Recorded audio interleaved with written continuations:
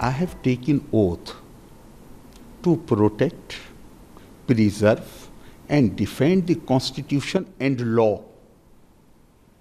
A law which is passed by the Parliament, it is my duty of any and every person who is holding a constitutional office. It is his duty to defend it.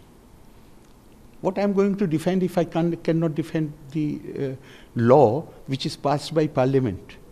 This is my duty. So the only thing I can say is that ignorance is not solution of any problem. Please read the Constitution. And don't, because you are obsessed with politics, don't think that everybody is obsessed with politics. When I felt, I can also differ. I have differed. 1986 Parliament was passing a law. I differed with it. I resigned from my ministerial position.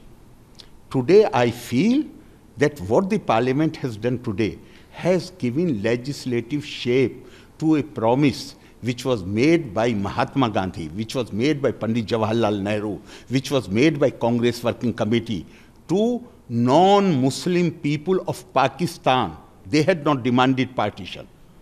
They had promised to them that they are welcome to come to India any time and we will accept them.